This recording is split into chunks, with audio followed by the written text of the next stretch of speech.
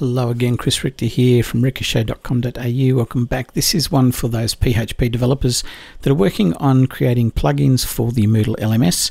What I want to show you is a clever little thing that I have used quite often and has become even more useful recently with a few projects I've been working on. And that is that if you have a local plugin that you've developed and you decide you need to give people access to that, how do you go about getting them to that without just giving them the URL? And in my case, this particular plugin, and I should disclaimer just here, this is for PHP developers working on Moodle plugins, just in case you missed that bit. So if you don't know much about PHP, then this might not be for you, but if you're interested in it, keep listening and I'll take you through it.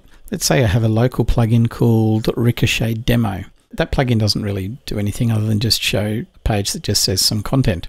So there we go, Ricochae Demo.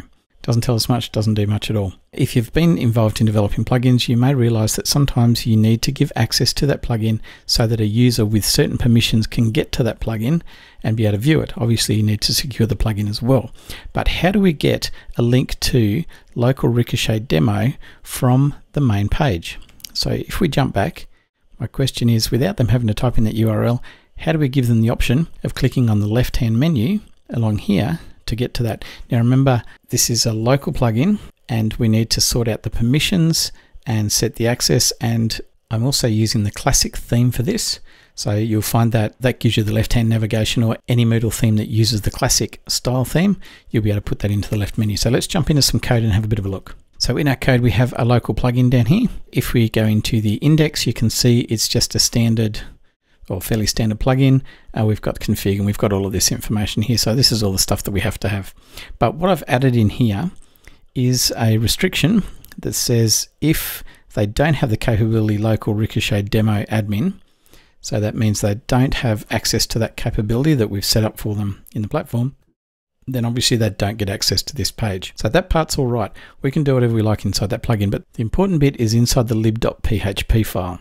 And in there we have a way of extending the navigation. So it uses local, which is the folder that we're currently in, local, the name of our plugin, which is Ricochet Demo. So there's Ricochet Demo.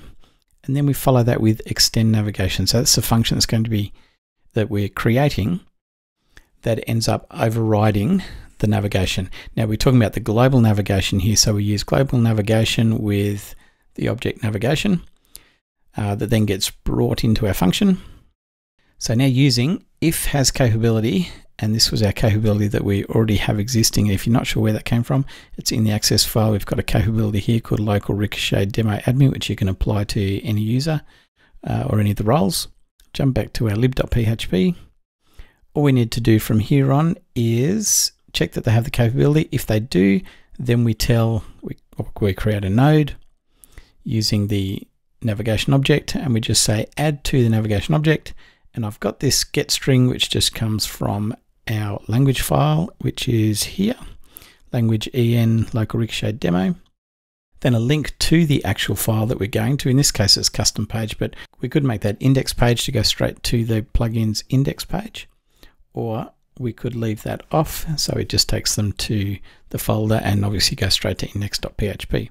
The rest of this, I'm going to leave what that is because all of the information on how that all works is inside the documentation, but I wanted to show you where the information is or where you need to put the code, which is in the lib.php. You need to create your function that extends the navigation.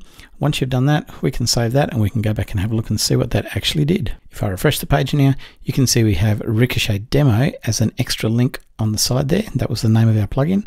If I click on that, Ricochet Demo, it takes me to the local / Ricochet Demo page, which then shows the index.php, which is the local plugin's actual file that it's going to run to be able to display whatever that particular plugin actually does.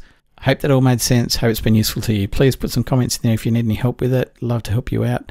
Otherwise, if you're also looking for some courses on how to do some of this, check in the description below because I have some courses there that you may find really useful on how to create a plugin, how to create a child theme, how to create a block as well, which is quite different than creating a local plugin.